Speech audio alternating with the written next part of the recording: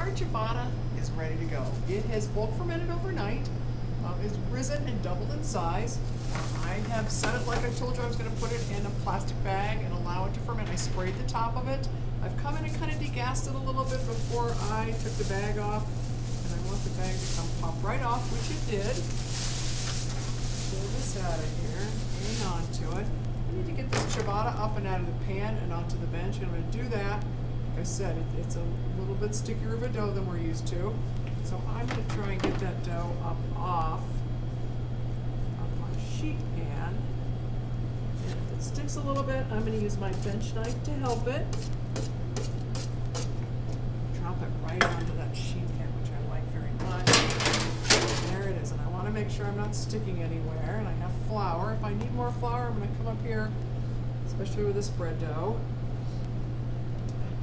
Come in and lightly kind of square it off to where I want it to be. So I'm going to come in and divide it here. You can see it's a nice sticky dough. I'm going to put a little on top too.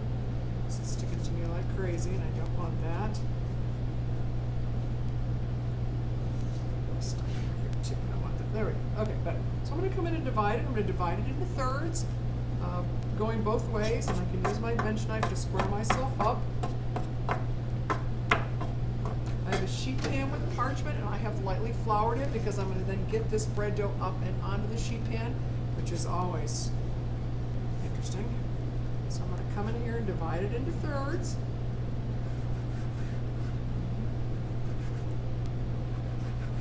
And I'm going to do another third, and here is one of my pieces of dough. I turn it over because I want that bottom to be my top, and then I square it off a little too each time. So each piece can kind of be the same, especially if you're making a sandwich with it, sandwiches with it, you want it to be exactly the same. So there it is. There's my second, and these are going to double in size, so I need to give them room to grow. And I think I could do 3 across, which would make me very happy. And there's my third, and that bottom becomes my top. I like to turn that over so that that top that was originally in the walk-in gets turned over and then it's brought back right up where I want it to be.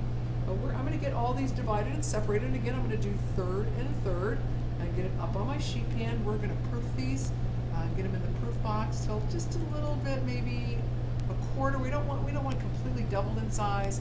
We're going to kind of underproof it a little bit, and then we're going to head it in a hot oven with some steam, and that's what we're going to do next.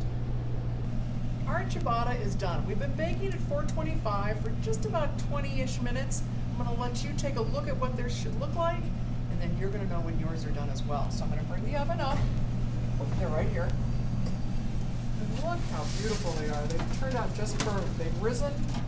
They're beautiful little clouds of ciabatta bread that sliced open will make the most beautiful sandwich. I'm golden brown on the top, and I've done that by steam injecting the oven.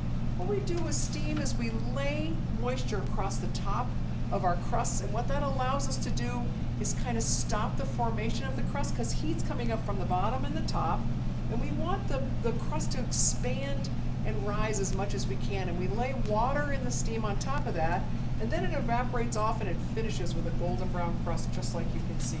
So this is a steam injected oven. We added steam for this lean dough to create that beautiful brown artisan bread crust. It's really turned out perfect.